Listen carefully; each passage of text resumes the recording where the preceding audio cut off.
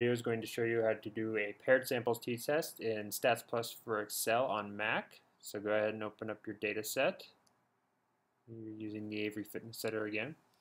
You're going to pick two variables that are on the same scale. So for this, I'm going to be using the fitness and social variables because they're on a 1 to 5 scale.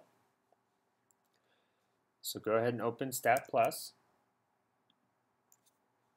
Go to Statistics, Basic, and compare means again. This time we can use the GUI and select our first variable and our second variable to compare.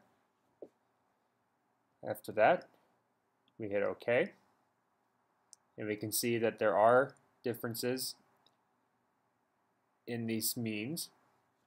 We can confirm that using these p-levels. Again, we're looking for a p-level less than 0.05, and here we have 0. So these are significant differences in these two measurements.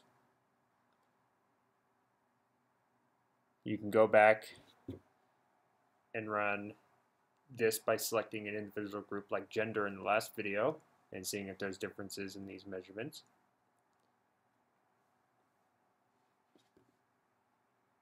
But that's all you need to know for paired samples t-test.